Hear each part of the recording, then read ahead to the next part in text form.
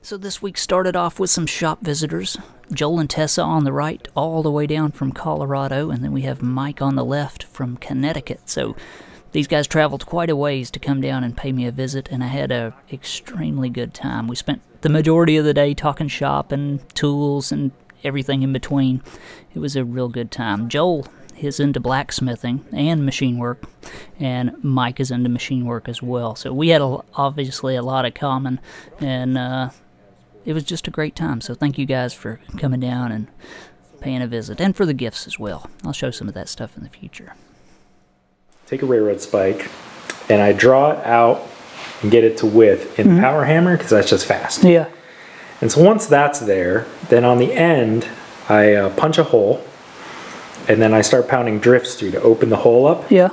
And once, I have a small cone that fits in the Hardy that I made, and once the hole gets maybe ½ inch, certainly by the time it's 3/4 of an inch, I'll have it on that Hardy and I'll start like making it like this. And then at some point, I'll get this so that this fits on the horn. Yeah, that's what I was thinking. And I go all the way around. Yeah. And then this whole thing's flat. So my plan in the shop this week was pretty simple. In fact, it didn't really involve filming at all. I really wanted to get some of the stuff cleaned up, my machines wiped off and to a point to where I can use them, get stuff off the floor, maybe mount some cabinets on the walls so I can finally start clearing off all of my workbenches and tool baskets and such, and just try to get this place in order. Work on my machine layout on the floor and finalize that. Also had another shop visitor as well, one that I'm sure a lot of you will be familiar with. So it's a busy week, real busy. Do some machine work as well.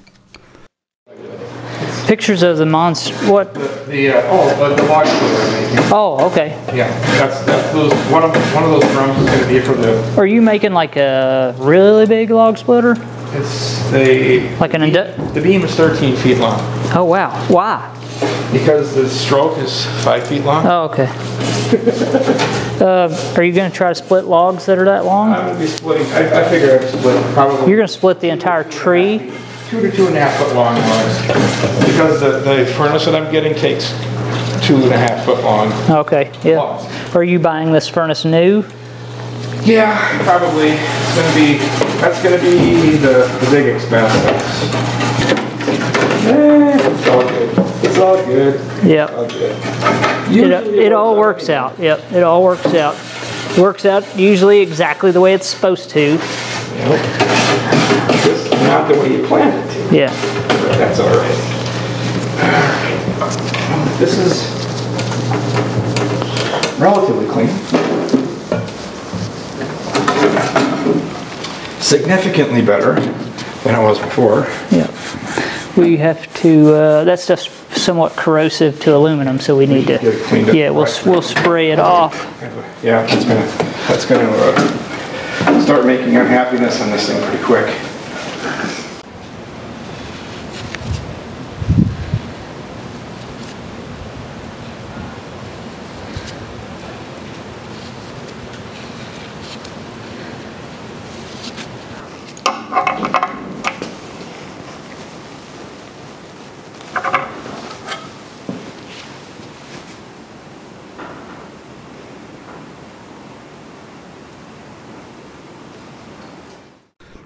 In last week's video, I showed some new cabinets that I had picked up for the shop, and I need to make some custom mounting brackets because in a machine shop, everything's heavy, and these cabinets need to be mounted on the wall in a way that 5 years from now, they're not going to be laying on the ground with all the tooling and stuff that I've managed to load in them all over the floor, or potentially on top of whoever opens the cabinet at the unfortunate moment that it falls. So that's what I'm doing here, just making some custom mounting brackets. Look at how much that's curved out from that stress that was put into that when it was laser cut. So pretty neat.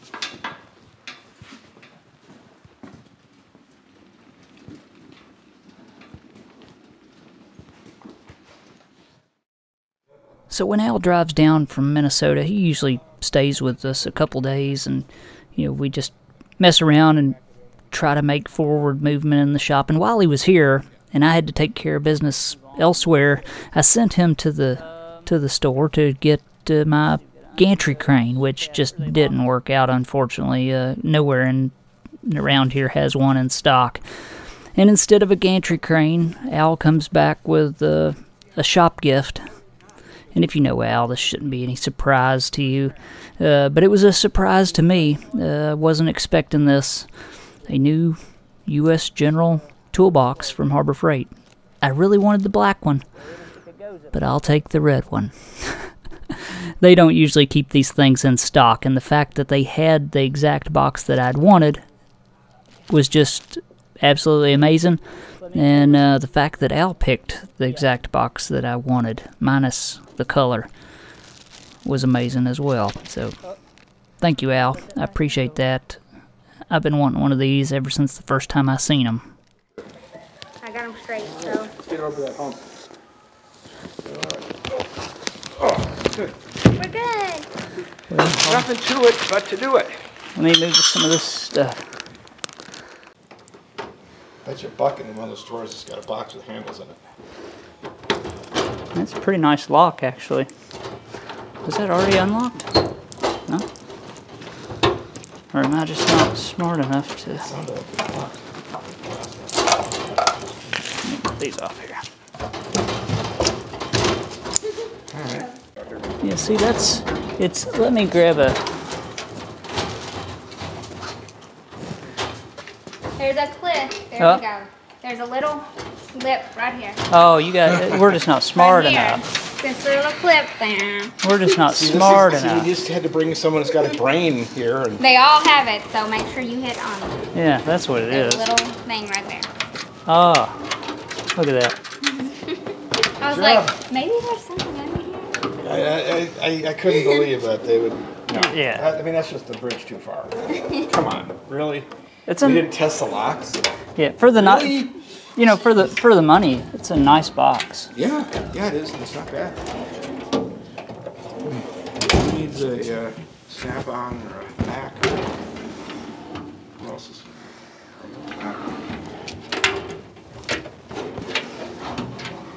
There you go. There's your hand. Yeah.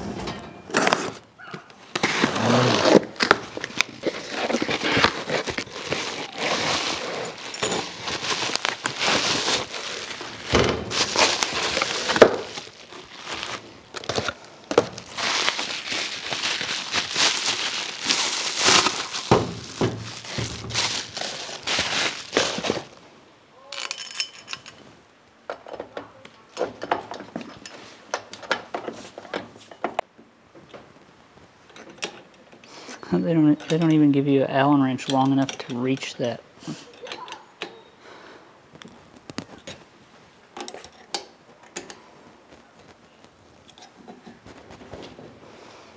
Nice handle though. Cast aluminum, chromed.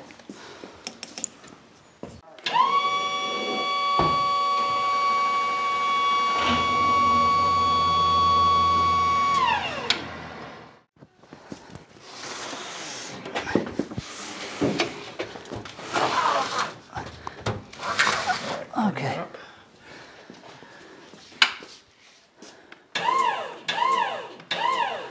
You can drive out. Oh, all right. Yeah. I'll just go this way. I need to drive.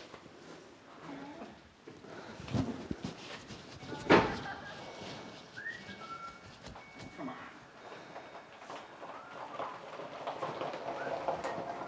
Are you going to set that on top there? Yep. You may turn that around, that around. Yep. Yep.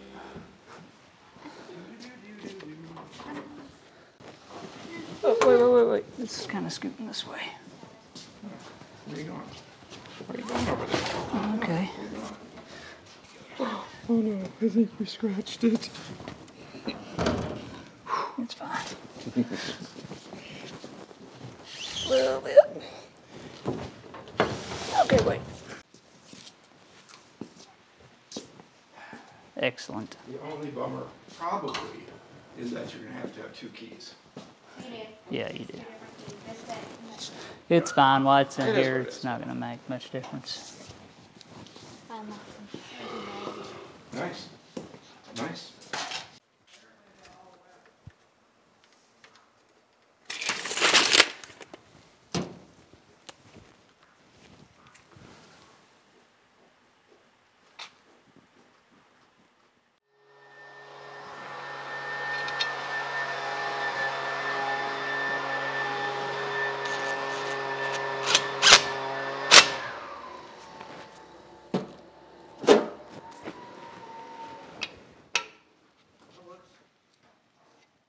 I like the proportionality of this thing. This is Oh, on the movement? yes. Yeah. Without that, it'd be tough. I just wish it had it on the lift. Yeah.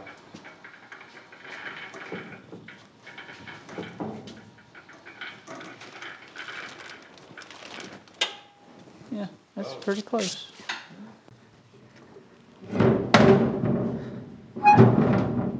Okay, can you go down just a tick? There you go, down. Down. Yeah, down. That's it. It's on, yeah. I love it when a plan comes together. Yeah, it worked. All right. Now down a little bit. Oh, wait a little bit for it. Yeah, down. All right, let me make sure, yeah. That's it. Okay, I can use this to stand on to drill my holes. Yeah. So when this electric forklift come up for sale, I really questioned whether it would be something that just sets in my way or, you know, something that I would use occasionally. But to be honest, I've used this thing probably at least once every day since I got it. And it has become an extremely beneficial tool for me to have. Now, I bought it with bad batteries and I got it at a pretty good price. So I did recently replace the batteries in this thing, $156 each, so a little over $300 for batteries that should last at least a couple years, 3 years, I would think. And given how much I use this thing, they'll quickly pay for themselves just in the benefit of having a lift in the shop. And in my opinion, this thing has well earned the small amount of space that it'll take up. And it was a good purchase, despite me thinking I would never use it.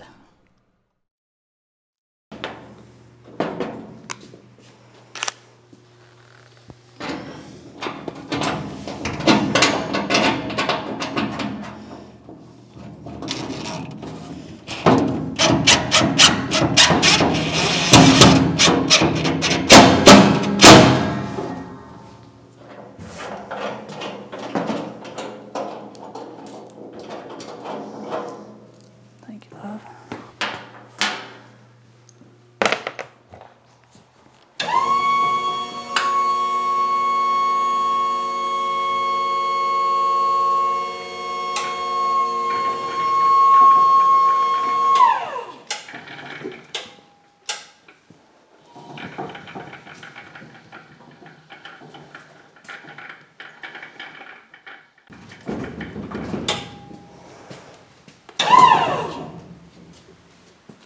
Now, will you help? I'm going to get up on the other side. Will you let this down when I tell you just some?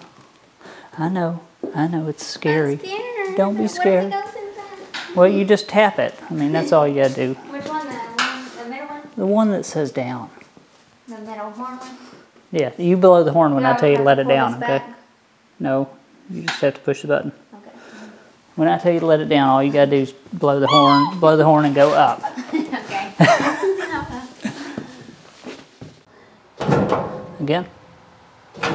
Do it again. One more time. All right. Thank you, love. Full force. Now, wide open up and blow the horn at the same time while screaming.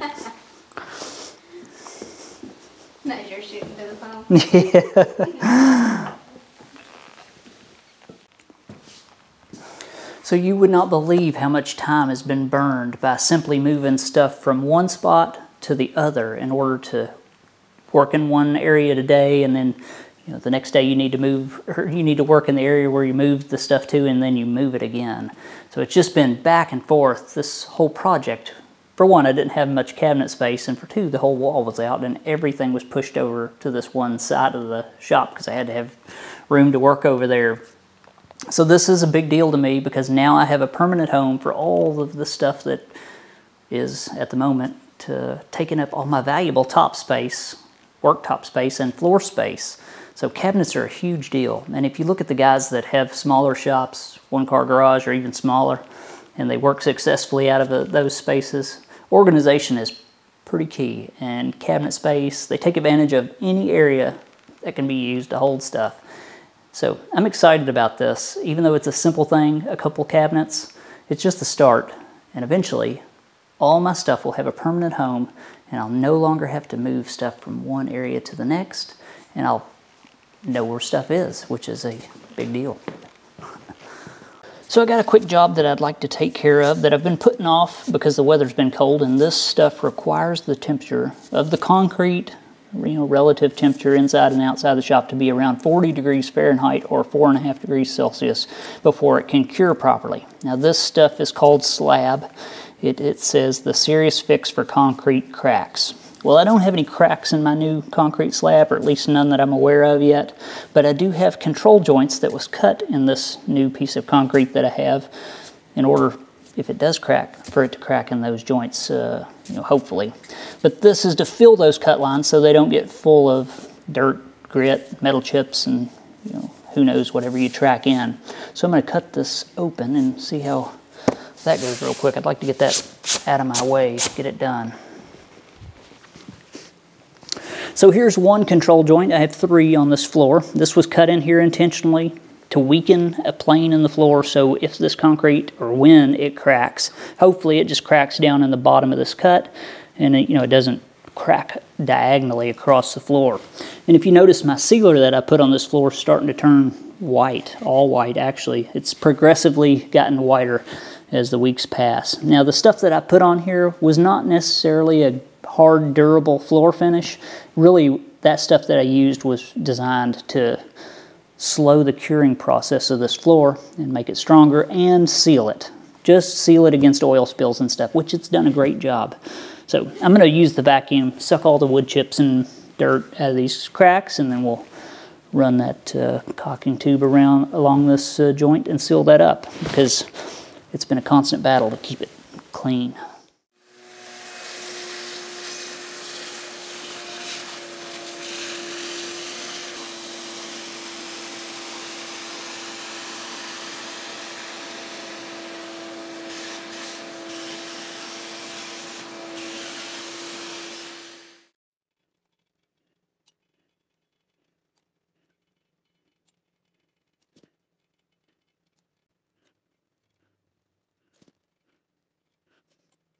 I'm trying to push this stuff way down in there as much as I can until it starts kind of beading up, not going down any farther.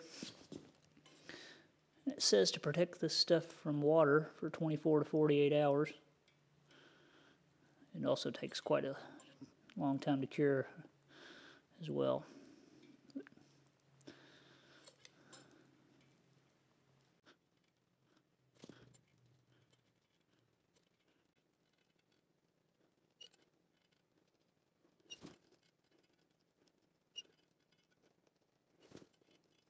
So after I got this stuff down in the crack, all I did was take a razor blade and run over the top of it. That way it's not proud of the joint. I'd rather it be somewhat recessed than stick up high.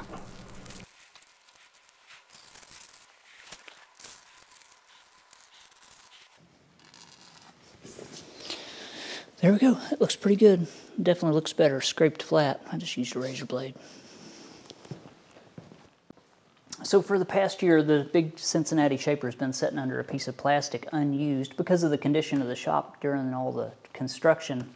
I just wasn't able to use any of my equipment, but finally getting things sorted, And I've got a job to do on this shaper involving some parts off of the Doall mill, actually. So I need to pull the vise off this thing. I haven't had it off in all that time. Clean everything up a bit, and then we'll get set up and potentially use this thing. So I have started it, but haven't ran it.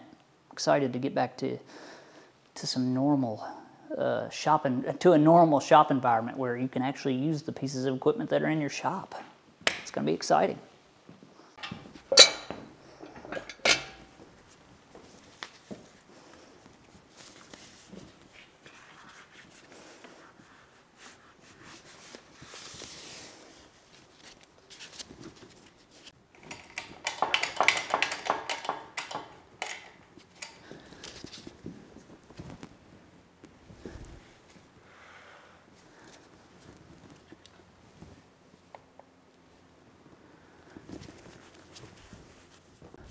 So let's get it up here, see just how much this thing weighs.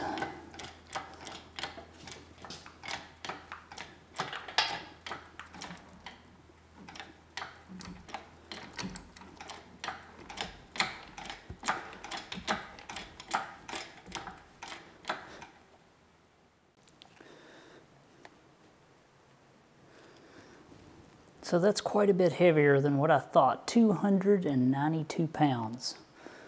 It's pretty impressive.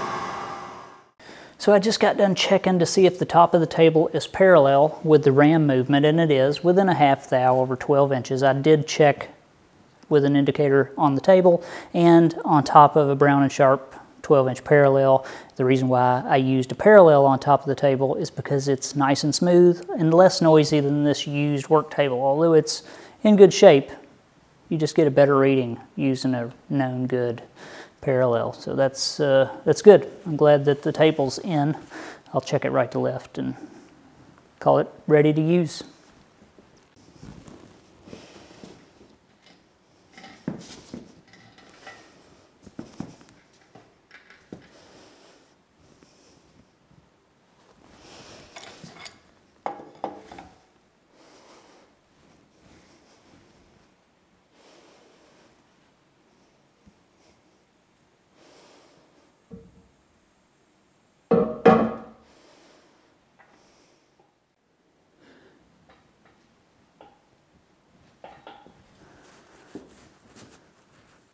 So it took me a minute to come up with something to hold this thing down, because it's basically as large as the table is wide, and get something that'll clamp and hold it properly, because you got to have more than one clamp. It does have a hole in the center, but one clamp's just a point for something to spin on, and I come up with this spreader bar. So it's just a large steel bar, and I'm going to use it to span across this thing, and then another clamp across the hole in the center, so that'll give me two decent mounting points. It won't take much cutting pressure to get this done, so I think that'll be sufficient. So let me quickly explain what's going on here. This is the bottom of the saddle for the Doall milling machine that got a lot of damage on these two machine ways. Basically, I think it was starved of oil, and it produced a lot of galling here. And the only thing that I'm trying to do is get two nice flat planes here, and in preparation for these old damaged machine ways to be coated with a material called turkite. And I know a lot of people probably don't know what turkite is, and I'll explain it to the best of my understanding. I haven't personally used it, but I've seen it done. Now, turkite is just a thin, flexible machine rebuilding, or even new machines are a lot of times built using the stuff. So it will be epoxied to the old machine surface once it's nice and flat, and then that turkite will be scraped by hand flat. Now, this turkite in some cases wear less than cast iron. It's not a compromise, and it's not a patch, in my opinion. There are places where its use is preferred and where it's not, but I really think that the underside of this saddle and probably the top of the saddle is a really good place to use that material. And what it'll give us is basically a new machine surface that's at the same level that the old one was, so we don't lose any height of this saddle here on the machine. Everything is rebuilt back up to factory specs. That's the idea anyway. So all I'm going to be doing is freshening up these surfaces. I'm not going to be removing all the scoring. I'm not going to be worried about any of that. All I want is to make these flat, get any irregularities out of them, so when it comes time to put that turkite material on here, that it goes smooth. So that's my thought anyway of what's trying to be achieved here. So let me get this thing squared up, and we'll start prepping these, or dial them in and start hitting these surfaces.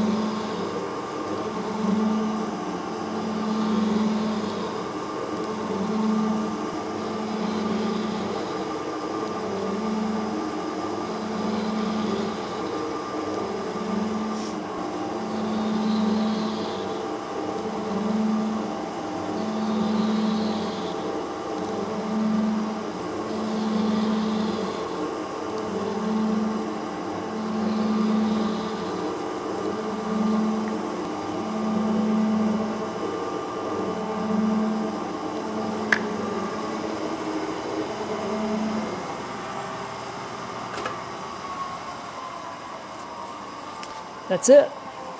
Ended up pulling about 8 thousandths off of it. I stopped and reset just to clean it up a little better. It had a couple hollows and stuff in it.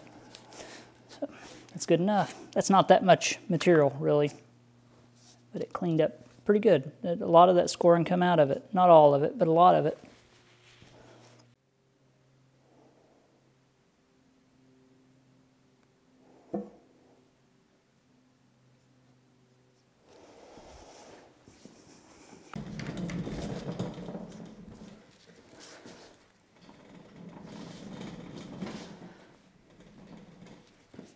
So I need to do a little inspection work on the saddle here now that I've machined it. I want to make sure that what I want to have happened, happened.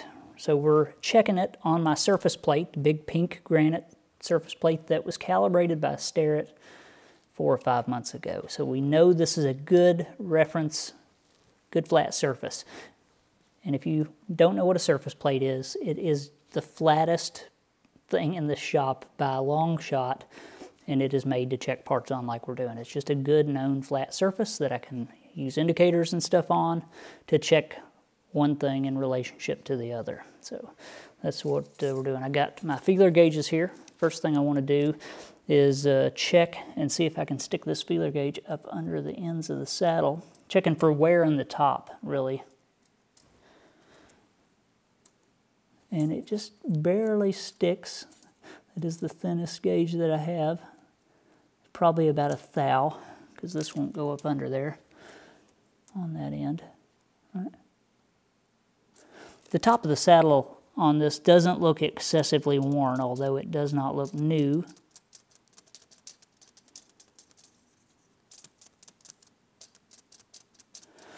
Can't get it up under there. I'm just trying to fit this up under there because it shouldn't go under there. No. No. So that's good. That tells me that at least on the ends, a lot of times they're the most worn because dirt can get in that spot easier than it does on the inside usually. So the top of the saddle is not all that bad. So let's take our surface gauge with a tenths indicator and check these surfaces here and make sure that they are, I hope they're where they need to be. We'll come in and 0.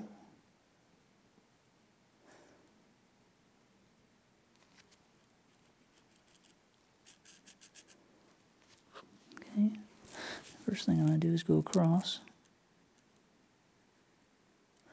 Make sure that this is parallel with the top of the plate and therefore parallel with the top of the saddle. 0.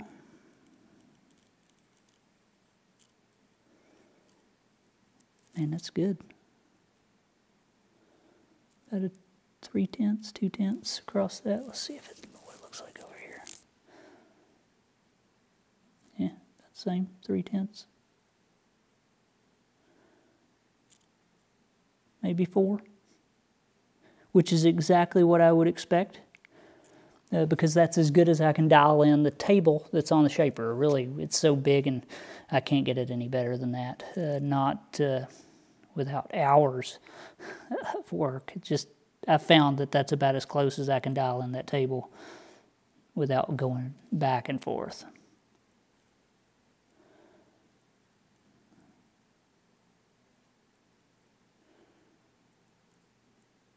So if this is within a thousandth of an inch, I'll be very happy.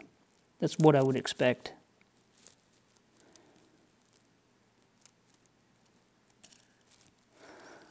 Just dropped off the edge.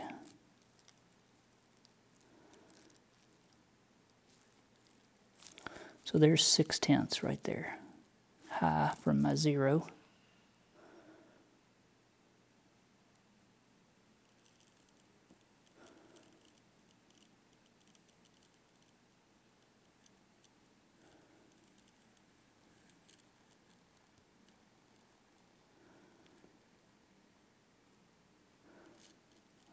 Go to the other side, check it. Try not to bump this thing around.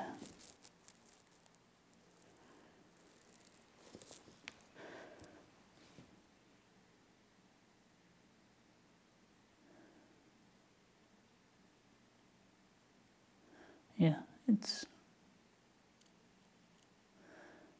within a half hour or so. Maybe a little more. 6, 7 tenths.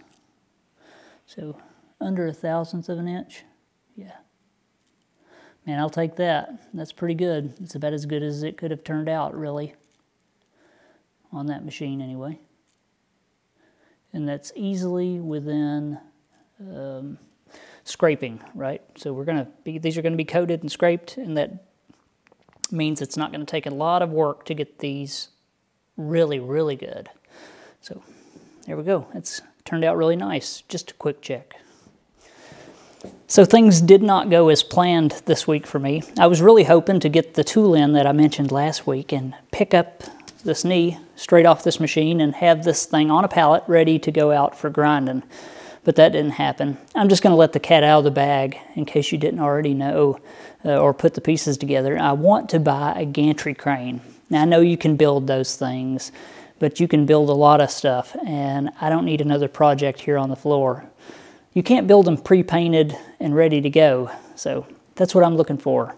No more projects at the moment, just progress. So I'm planning on buying a cheap gantry crane so I can use it in the shop over all my machines. It'll make it super nice when it comes to loading up the tables with anything heavy, because like just the vise alone on the shaper is 300 pounds. And it would be nice to just roll the gantry crane over it and pick it straight up off of there. Not to mention on the K&T mill, the lathe, surface grinder if needed, right? Heavy stuff. Nice to put it on the table with a gantry crane. Now the small cherry picker works, but it lifts kind of at an angle and it's a little bit awkward. It's definitely not something I want to try to lift this off with. Although you can lay this down and I could get it off here. There's 100,000 ways I could get this knee off of here. But I'm going to wait until I get something where I can lift it straight up in the air, move it, and set it straight down. I just think that's the best way without setting up cinder blocks and all that other unnecessary complication and work. So that's the plan, is going to get a gantry crane. So I think that's it. I'm glad that the saddle turned out on this machine as good as it did. That's as good as I would have expected. Any better than that would have been luck. So that's it. Thanks for watching. Thanks to my viewers, patrons, subscribers, and anybody who supported me on this project. It's moving forward and starting to come together. It feels good, that's for sure. So that's it. Thanks for watching, and I'll see you next time. The birds fly south as the light leaves your eyes. Hold on to your dream. Oh, I know you wanna scream. Since the day you're born, you're just a flower on your own, waiting for the